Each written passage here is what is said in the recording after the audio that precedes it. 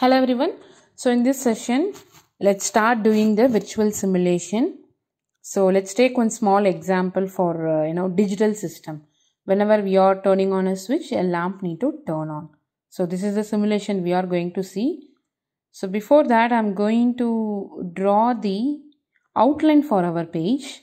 So I have taken the polyline here and just start from here, drag it towards right,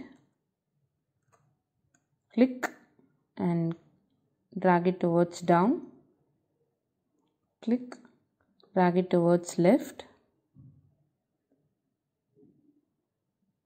click again, drag it towards upside and join over here. Just double tap, it is finished. Fine. And take a text and keep it over here and just type virtual simulation. Fine. If you want to increase the font size, you can go here. Can you see? Enlarge font. Font type, if you want to change, you can go for text font. In this, you can choose whatever style you want. I'm not going to change anything, let it be. That's it. Fine. If you want to more customize, you can choose these options. Bold, italic, underline, whatever you want. Fine. So right, let's start our virtual simulation part. So for that, I'm going to take one switch. Let's take a knob kind of switch and keep it over here. And let's take one light. Let me take circular light, okay? Keep it over here. Fine. So whenever you are turning on this switch, this light is going to on. Got it? So for this is the two components we are in need. One switch, one lamp. That is done. What is the next step? We need to create a tag. Correct? So how to create a tag? There are two ways we have seen in the last session, right? So what I'm going to do means I'm going to use the first way. Just click on the switch. Just type SW1. Fine. I'm just typing SW1 and clicking enter. It is asking me to define it. So click OK and choose memory discrete. Already it is there. So I'm going to save it and I'm going to close it. That's it. So for this I have given SW1. So for this I'm going to create one more new tag like L1. And this fill color, no, what is this fill color means? Whenever we are going for online, what it should be. Like in 0 means what color it should give, in green what color it should give, like that. Fine. So just go for L1 and click on OK. Define it. This is also memory discrete. Go for save and go for close. So now we have created two tags. Got it? So let's go for runtime and watch. So for runtime, what we need to do? We need to click on this. Once you are done with your design, click on this runtime. It will take you to the window viewer page. Okay, this is a window viewer page.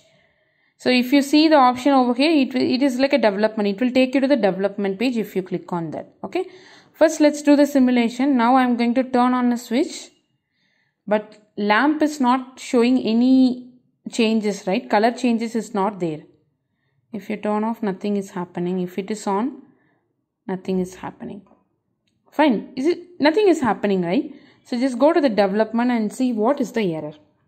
Okay. So I'll tell you what is the error here because I have known. The thing is, whenever we are doing a virtual simulation, we need to use the same tag name. What is the tag name? Here I have mentioned SW1. Here I have mentioned L1. Correct? Where we are creating the connection between these two components. How come our SCADA software knows whenever SW1 is on, turn on L1? Okay, L1 is the tag name of our lamp, right? We have not created any such links. So how come a software knows? That's what, whenever you are going for the runtime, this is not happening. See, our lamp is not at all responding because whenever the switch is on, the lamp color need to turn on to green color. Correct? But it's not happening because there is no connection between switch and lamp. So, when it comes to virtual simulation, you need to give the same tag name. If it is switch 1, if it is SW1, this also SW1. Okay, so just give SW1, and if you want, you can change the color. If it is 0, it is red. If it is 1, it is green.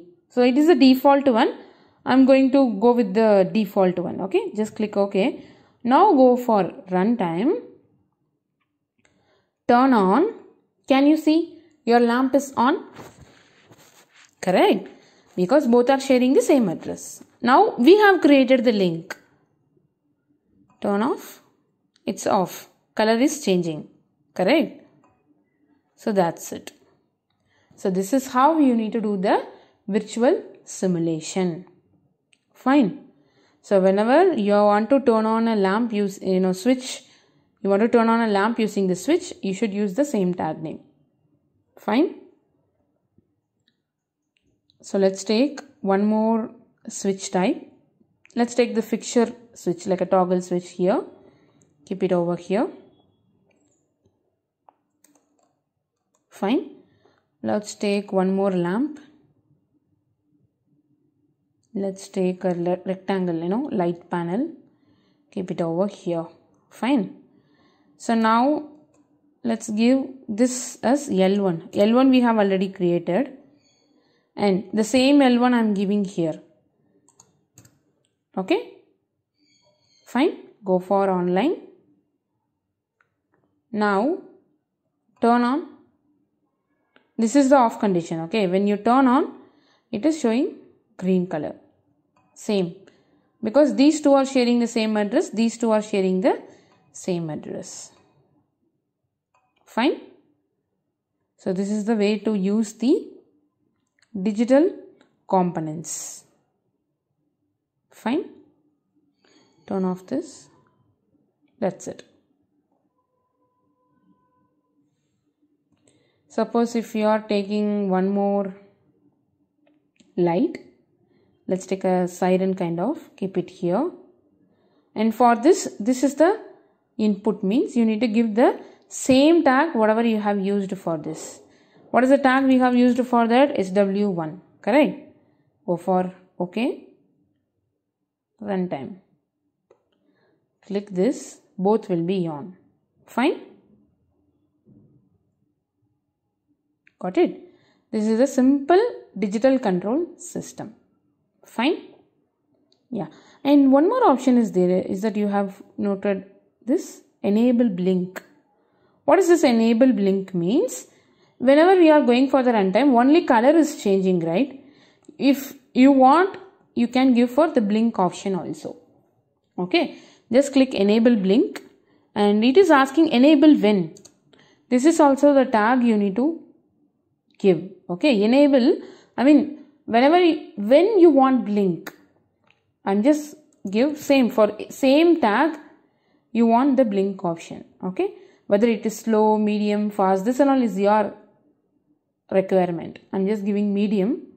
Go for OK. Go for runtime. Yeah. Can you see the round circle is blinking now? This is not blinking because we have not given anything. Fine. And if you want to give label to these two, you can give. Right. Yeah. Just go to development page. And if you want label, select the text. Give the label here. L1. And this is also L1. Now this is switch 1, right? Yeah. This is L1. This one is L1. Just select that. Drag and keep it. It is enlarging.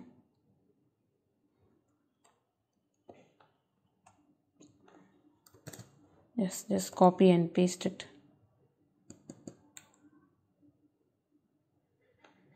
Keep it here. Okay. This is L1 and this is some lamp. You can, whatever name if you want to give, you can give lamp 1 and right click, repeat last object, lamp 2. Fine. Same, repeat last object. I'm going to give this as lamp 3. That's it. Fine. Got it? So in our next session, let's see how to create a simple analog control system. Fine? Yeah. So just practice this in a software. I'll meet you in the next session. Bye.